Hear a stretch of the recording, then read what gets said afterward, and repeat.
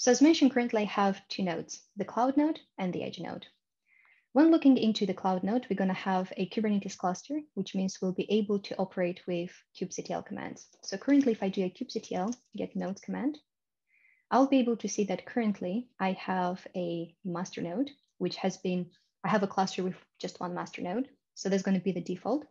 However, you as well see that I have an edge demo v2 node, which is our agent at the edge. So this is pretty much our node that we would like to deploy our application towards.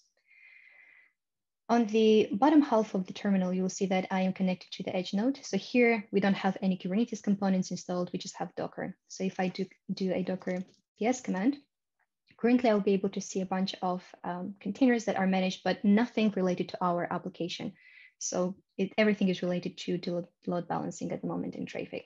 Once we deploy our application, we'll be able to see new containers here being managed on the edge side. And as mentioned, I've already installed ArgoCD and we'll be able to visualize the UI of ArgoCD. Currently, we have no applications installed, but this is going to change quite soon.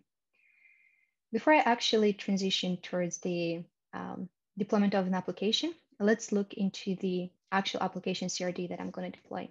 So this is very similar to the configuration that we've had in the slides.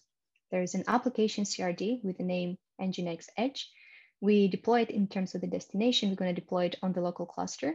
And then again, we point to the folder with our manifests, which is going to be pretty much the manifest repository. And we can even go to this particular repository and we can investigate what exactly we have here.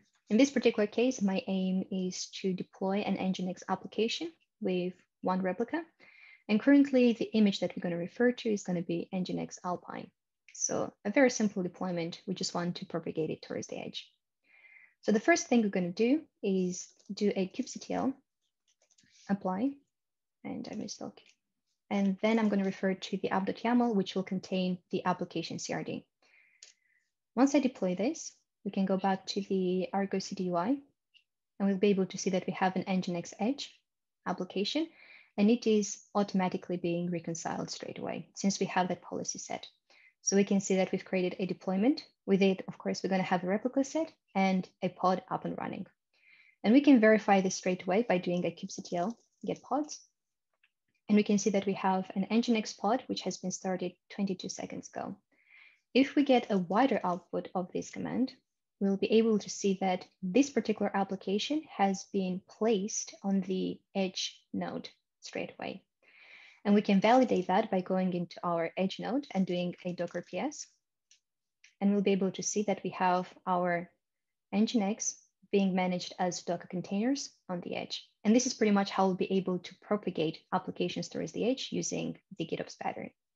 As well as a very short demo to kind of showcase the power of GitOps, I would like to change the image of our application. So for example, you've created new features and you'd like to update your application on the edge. You can do that simply with Kubernetes by just updating the image version. So instead of Alpine, I'm going to use an Nginx 1.19. I am going to commit this particular change.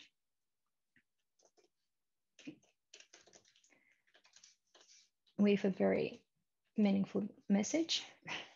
And we're just going to push it straight away to the main branch.